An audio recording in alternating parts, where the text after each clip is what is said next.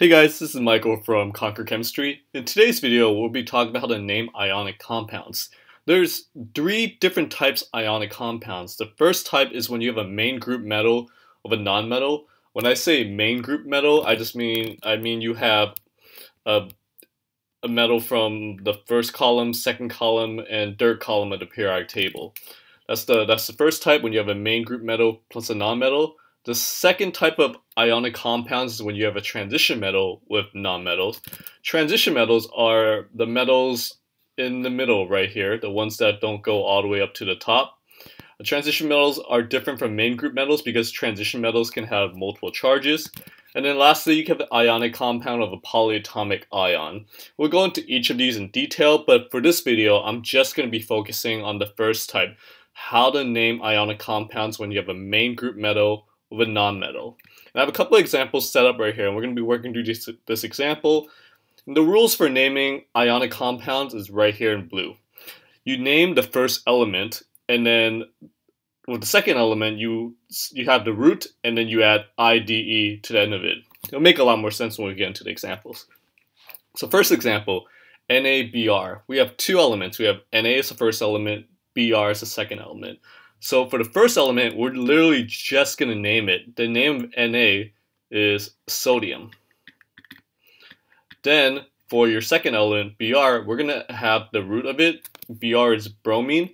And then we're going to add IDE to the end of it. So instead of bromine, it becomes bromide. That means NaBr, its name is sodium bromide. Another example, Ca3N2. We have two elements. The first element is Ca, second element is N. So the first element, we just name it. The name of Ca is calcium. And then the second element is N, which is nitrogen, but we have to add the IDE to the root of nitrogen, which then becomes nitride. Notice here we have the 3 and the 2, but we didn't use any prefixes. Unlike naming molecular compounds, for ionic compounds, we don't have to use any prefixes to indicate the number of the elements. Next example, MgS. So first element, just name it. Mg's name is magnesium. And then the second element, we're going to add IDE to the root of it. S is sulfur, so if we add IDE to the root of sulfur, it becomes sulfide. Then the name for MgS is magnesium sulfide. So these first three examples show how we go from the molecular formula to its name. In the next three examples, we're going to take the name and turn it into the molecular formula. So to do this, let's first write out the elements and write out the charge of the element. So gallium is a Ga, and then to figure out the charge, let's find gallium on the periodic table. It's right here. So to figure out the charge, you just count which column it's in. Elements in the first column is +1 charge. Elements in the second column is +2 charge. Gallium's in that third column, so it's going to be +3 charge. So we're going to put gallium 3+.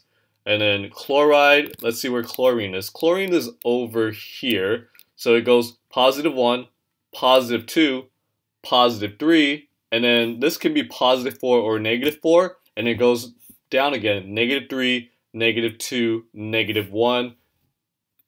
So because chlorine's here, it has a -1 charge. Next, we check if these charges cancel out or not, because overall, ionic compound is going to be neutral. It's not going to have a charge. So we have a +3 and a -1. They're not going to cancel out. So if they don't cancel out, what you do is you crisscross. You cross here and you cross here, and then the superscript becomes the subscript. So you're going to get gallium 1 Cl3. So the 3 just came down here and the 1 came over here. But when you have a subscript 1, you don't write it. That's it. So next example, potassium oxide. First, write the elements with its charge. Potassium is in that first column, so it's going to be a +1 charge.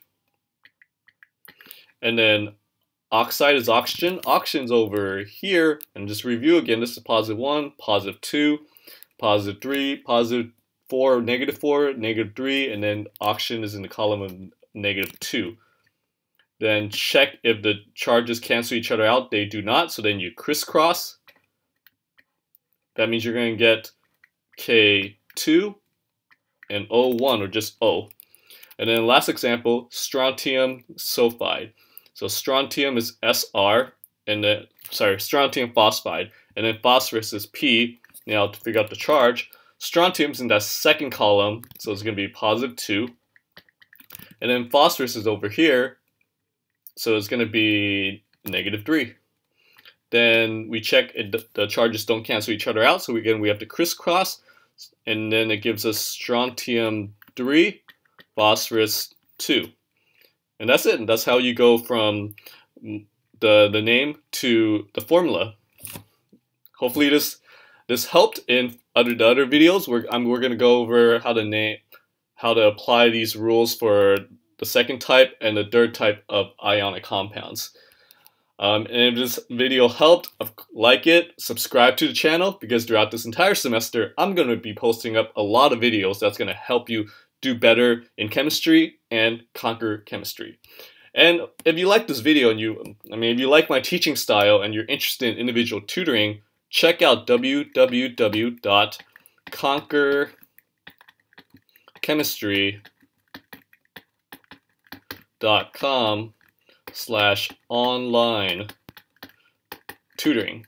And I'll include a link in the description below, so you just can click on that link and go directly to the site. Keep practicing, and I'll see you next time.